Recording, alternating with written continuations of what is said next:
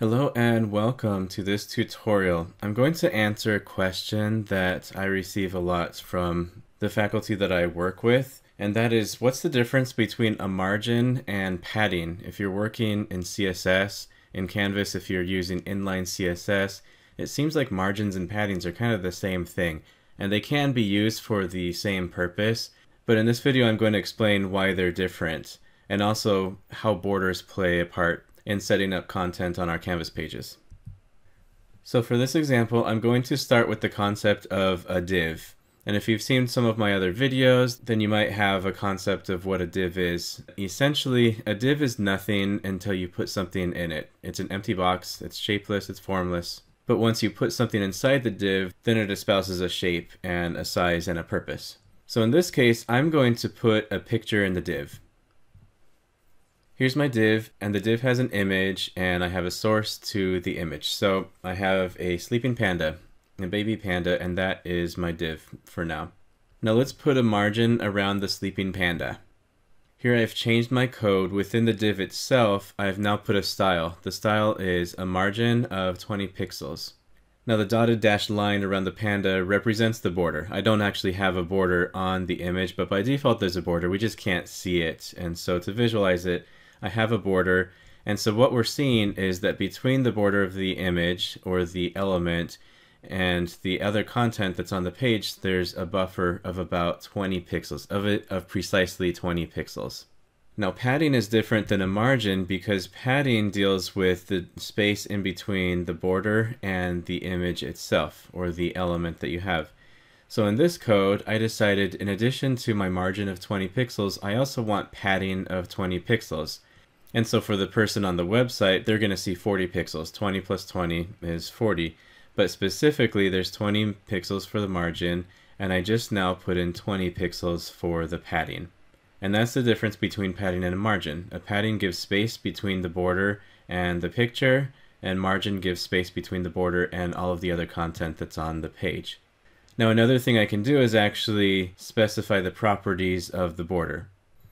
So here I have an example. For the style, I added some code, I put a border, and I put 5 pixels, a solid line, and red.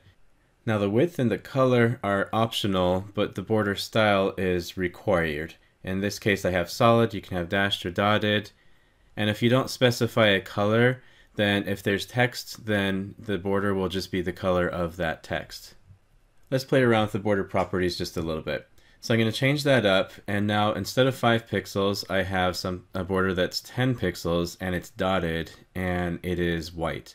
Let's change that up one more time, just for the sake of example. Here's a border that's 2 pixels, and it's dashed, and it's orange.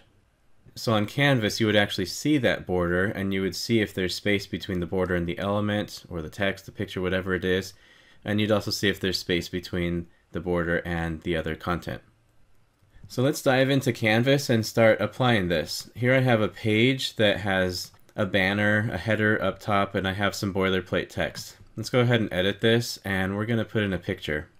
So I'll put the picture right at the front of the text here, and I'm just going to upload our baby panda friend.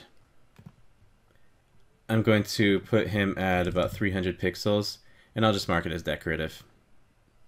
And done. So just adding the picture, if I go ahead and save this page, you're going to notice that it doesn't look all that great. Okay, so it's flush against the left here, but then you'll notice all this space here, and the reason why is because this is all one line. The line has one image, and then it has some words, and that's the first line, and then the second line has the words, so the rest of this reads pretty well. So let me show you a CSS trick to help us out with this. I'm going to go into the HTML editor, and I'm going to find that image. So the image is right here, and I'm going to add a line of code. So I'm going to put style. Here's my code. Style equals float left. That means the image is just going to float on the page to the left of the text. And when I see that, then I can see, okay, there, now it's not one line. This picture is not actually on a line. It's just on the page floating, and everything is wrapping around the picture. Now I could put that as float right, and it'll be on the right side of the page, which is what I do most of the time, to be honest. But what I don't like is that the words are right up flush against the picture, and that just looks really bad. It just needs a little bit of space. So let's play with that, and let's put some space in there. So here's my image, and here's the style that I have. Right now I'm floating it to the left, and I'm going to put in the other code from our previous example. Okay, just to review, I'm putting a border. This is going to be that 2 pixel dashed orange border. I'm going to put some padding in between the border and the picture of the panda, and then I have a margin, which is going to be 20 pixels. So it's going to push everything away from the border by 20 pixels, and it's still going to float to the left. Alright, I think that looks a lot better, to be honest. I think, so we have some padding between the border, we specified the border, and then we have a margin. So it looks like a fun page coming together. But let me show you some other aspects of the CSS code. We're going to get in here, let me take away that border and the padding and the margin. Alright, let's start with this. Let's look at what is a margin of 20 pixels like. So margin of 20 pixels is good, I think. It puts some space between the words and the picture, but I don't really want the space on the left or even up above here. So what if we just put a margin to the right and to the bottom by 20 pixels, but leave the left and the top? And instead of margin 20 pixels all the way around, I'm going to say let's put 20 pixels to the right.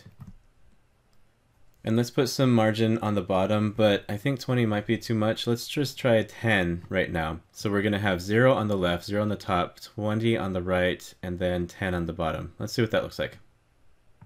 So I think that was good. We're flush on the left, and there's already a little bit of space between that header and the picture, so we didn't really need to push that 20 more pixels, but it gives us plenty of space on the right, and then a little bit of space to work with on the bottom. Just for the sake of practice, let's try one more thing. Let's add one more element. I'll do a picture. We'll see what kind of things we have in the course. Here's a spinning panda, just to keep it on theme. Alright, so he's spinning. I'm going to make that also 300 pixels. Mark him decorative and click done. Alright, so I'm going to find that other image. Here it is. Let's go ahead and float it to the right and put a margin on the left of 20 pixels and then a margin on the top and the bottom of 10 pixels. And here's our second picture. So to recap, we have one that's floating to the left, which means all the text is running up against it, but we're pushing that text 20 pixels to the right and 10 pixels to the bottom.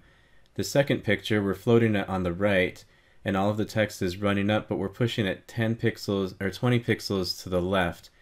And then it looks like we didn't really need it, but we have 10 pixels on the top and 10 pixels on the bottom. You can add margins, paddings, and borders to text boxes, to headers, pictures, really to any element. So play around with the various properties, get a test page, and see if you can explore these options. I hope you appreciate this tutorial, and I would love to see you again. Go ahead and subscribe and click the bell to receive notifications so we can continue exploring Canvas together. I'll have a supplementary blog post that covers all of this content with the link in the description below. And of course, follow How to Canvas on our social media channels and outlets. And I'm going to leave it up to you if what you've discovered here you want to share with your colleagues, or if you just want to amaze your students and your colleagues with your prowess. It's totally up to you, and I won't tell and I won't judge if you want to keep it to yourself. But feel free to share it as well. And everybody, happy teaching and learning.